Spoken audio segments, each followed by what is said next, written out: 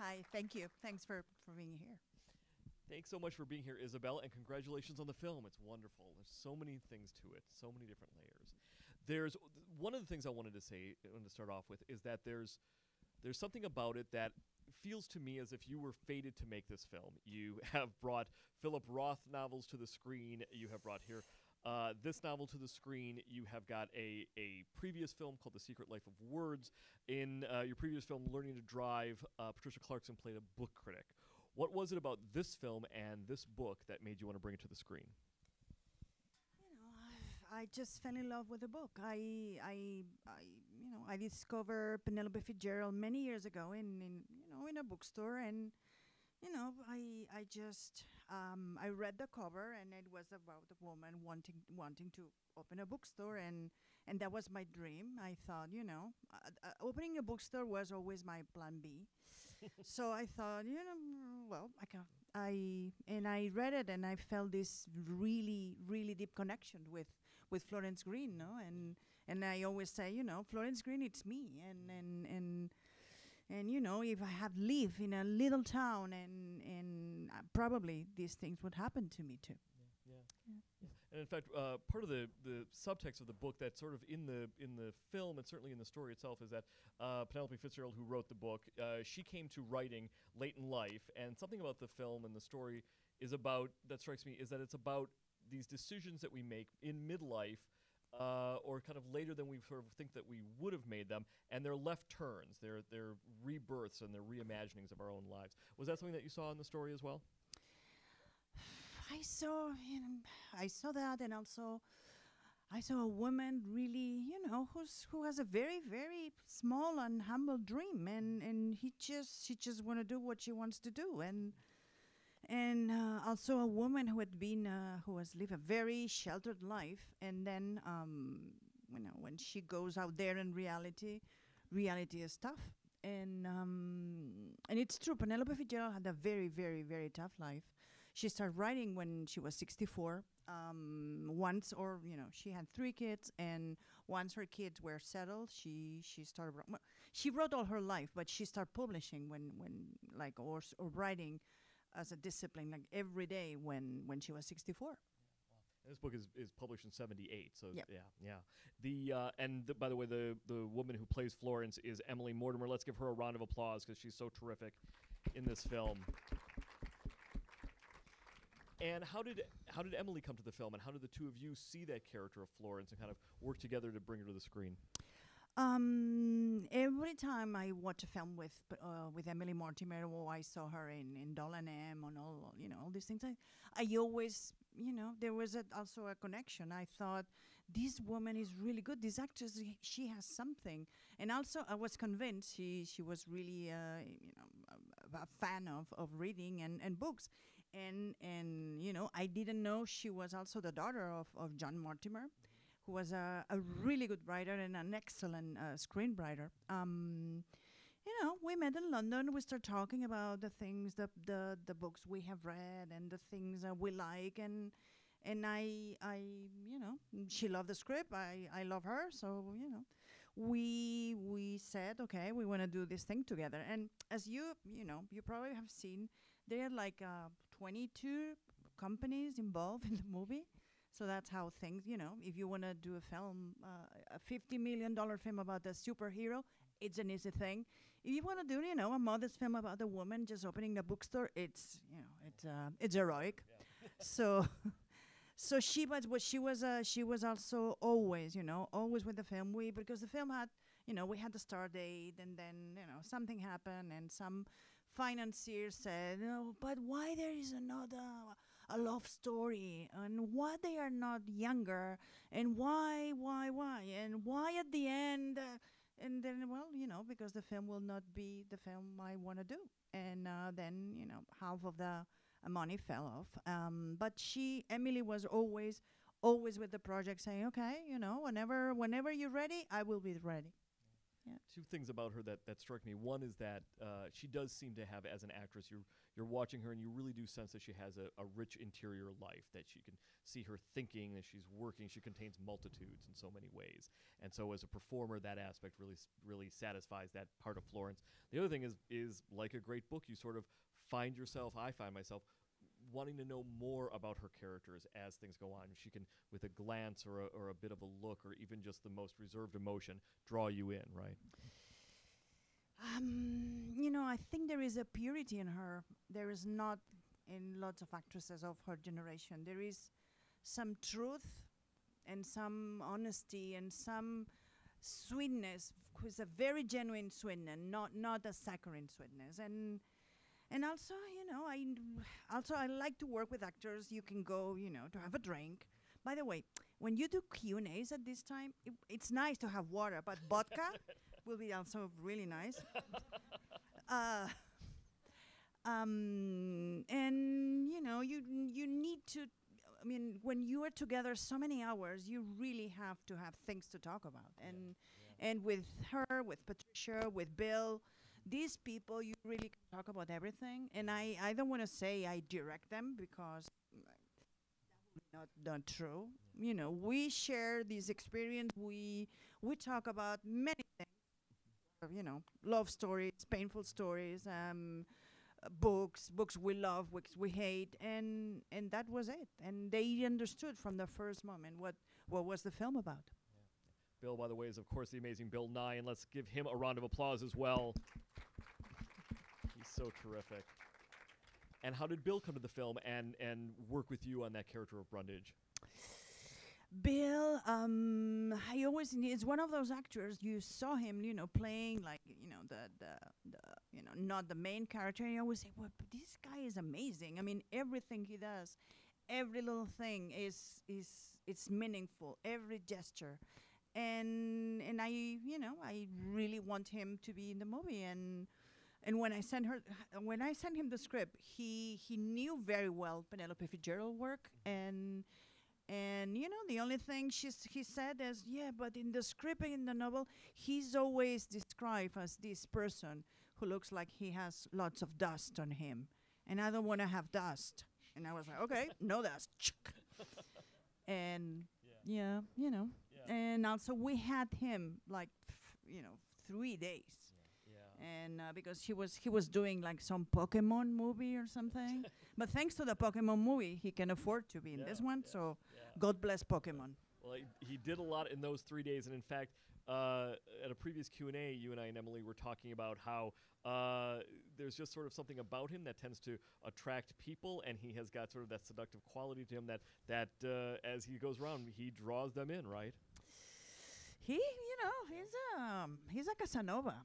I mean, I remember, we being in this festival in Spain, in Valladolid, presenting the movie, and it was, in a big opera theater in Valladolid, and then he came like very elegant and great like he is, and he came to the stage and standing ovation, and then he said, I'm so moved to be here in Valladolid because my first love was a girl named Teresa.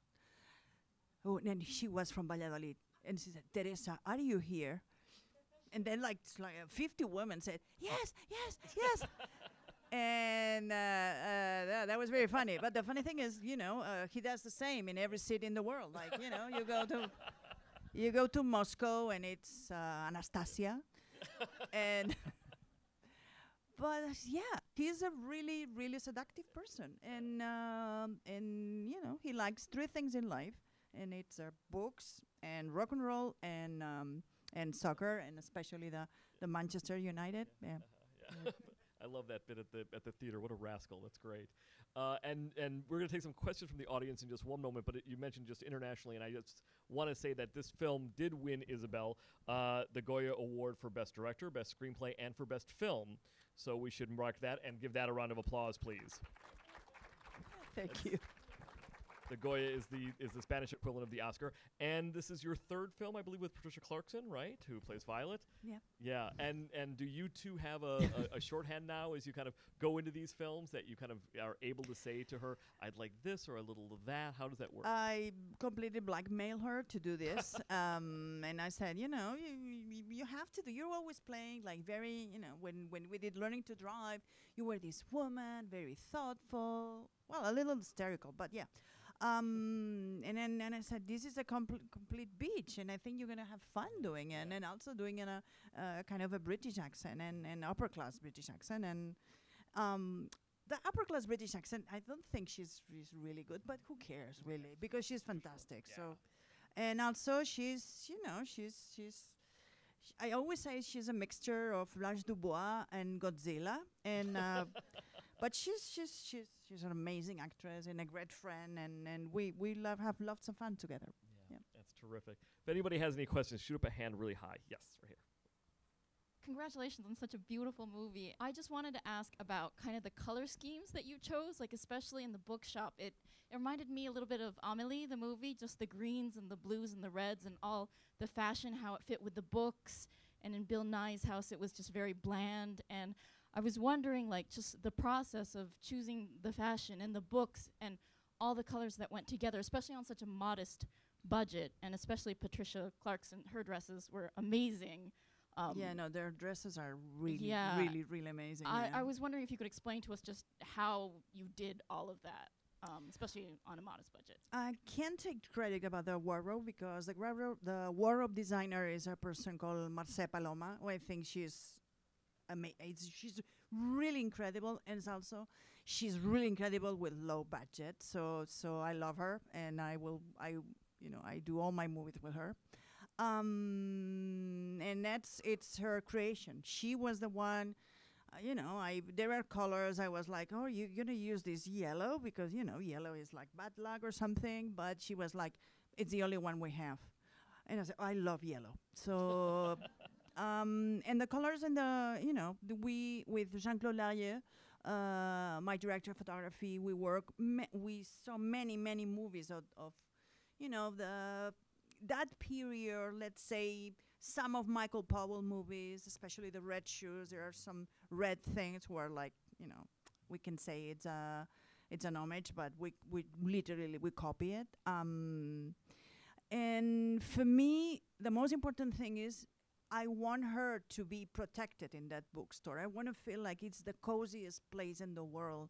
And she's there, and okay, she goes for her walks, but this is her cave. This is her space, and I want her to be happy here.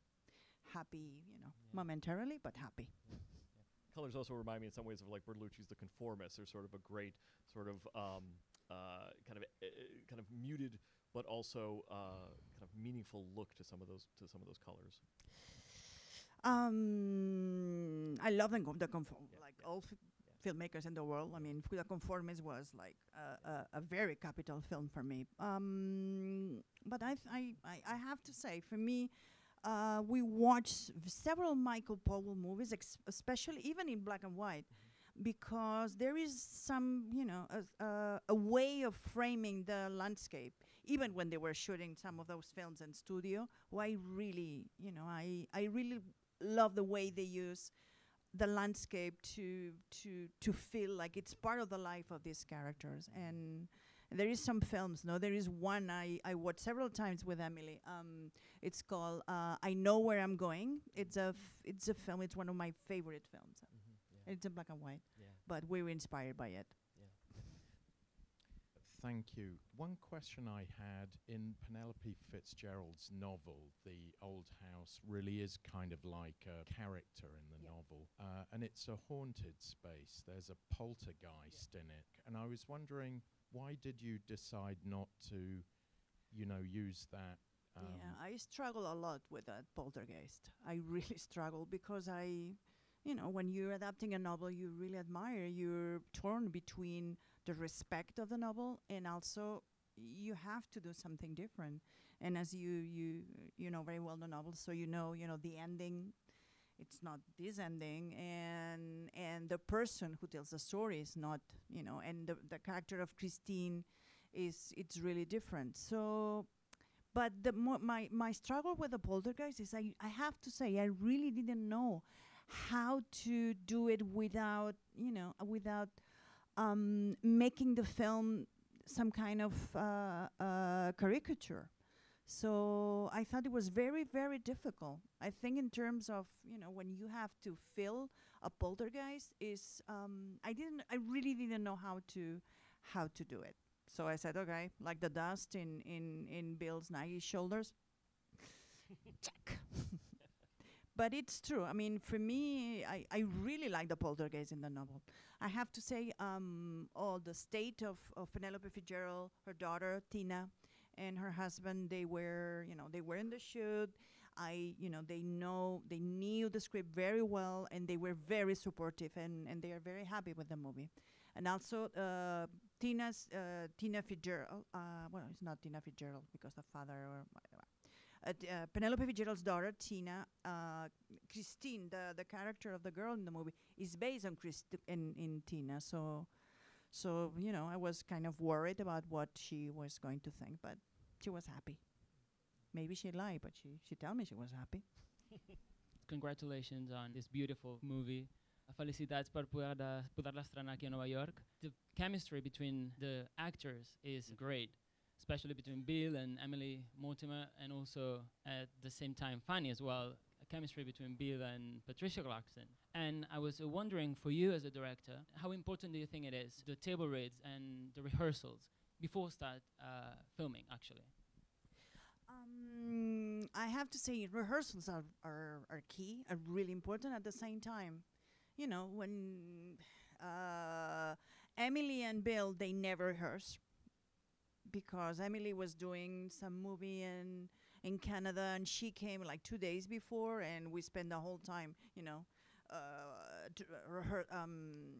with the wardrobe fittings. I rehearse a lot with Honor, with the girl, but she was an amazing actress, and from the first, we saw maybe, I don't know, probably 100 girls because it was. I didn't want, like a cute girl. I wanted someone with really character, and she was great in the audition, and then, but she is, she was 11, but she was acting. She's 3. And yeah, I rehearse a lot with her and with the boy. The boy is cute, and basically I choose him because I love his really thick glasses, because they're I don't think it's as good as Honor, but I think he was, he was very, very right for that part. But I have to say, Patricia came, the day before, and they were, going on and on about the yellow dress and the things on her hair and all these things. We didn't rehearse with them, but I was convinced they will work, and they will have something together. But it's one of those things, Let's talk about the scene at Bill's table, just in terms of chemistry, just to piggyback on that a little bit, because between Emily and Bill at that table, there is so much chemistry, and yet it's also played so close to the vest, and there's so much banked emotion going on. Let's talk about that scene specifically, Isabel, and what that was like, filming that scene at the table. The scene at the table, I remember, we had maybe 2 hours and a half to do that, and it's like 12 pages of the script. So I remember said, okay, well, first of all, you have to set up the table, and it's like, what set up the table? There is those napkins, and the cake is here, and the tea thing. Okay, you go and do it. And because I really I didn't know how to film the rest. I didn't know. I was like very, very, very upset about, we just had this time. But once you are behind the camera, and you have Bill, and you have Bill looking at her, everything makes sense. And the scene was even longer, but the morning before shooting, I cut 2 pages because it was really too much. I love that the setting of the table became part of the scene, though. That like Yeah. became the working part for the actors to kind of get into the space. Yeah. For me the best thing is I said to Emily joking, okay, when he's gonna say that about the courage, you know, I want, you know, you have a, you know, red in your cheeks, and she said okay, and it's there, Yeah. you know. So, yeah. Just made it happen. Yeah. Right here. I found it peculiar that he invited her to tea, but that she served the tea and the cake. How did that come about? You know, I think it's the first time he has guests on his house in you know, probably in 35 years. So you know, I'm from Spain. I don't really know about tea, but these British people, they knew. So you know, Emily said that was the thing to do. So I said okay. There are a few other hands. I want to make sure I get everybody on the right-hand side. There were a few. Yeah. Actually, I want to then jump into actually the notion of the Britishism and the reserve and that scene on the beach and how it's so. I mean, it sort of reminded me of Brief Encounter and elements of British cinema that we just love so much, in which there is so much going on, but there's also being so much held so close to them. Let's talk about that scene, how it evolved. You know, that scene is not in the novel. For me, one of the things I you know, reading the novel, my one of the my dreams is, okay, I want them a little more, you know, a little more time with them together. And you know, we, as always, you know, we have like we were in a beach like really far away from we, because you know, in one day sometimes we had like 3 locations, and it was, you know, I think Bill and Emily, they are actors who really understand about restraint, you know, what is not to do, you know, it's less is more, and the more contained and the more restrained, the more you want, you as an audience want them together, and I, you know, it's one of those scenes I dreamt for years, and when we were there, and she was with a gray coat, and he comes, and everything makes sense, and the body language is amazing, and that's not something I direct or I ever dreamed. It's belongs to them. Well, you mentioned less is more. There's so much in this film that's so beautiful. Upon second viewings, there's so much even more, because there's and then the third, there's so many emotions. Ladies and gentlemen, the film is The Bookshop, and thank you so much, Isabel Coixet. Thank you. Really.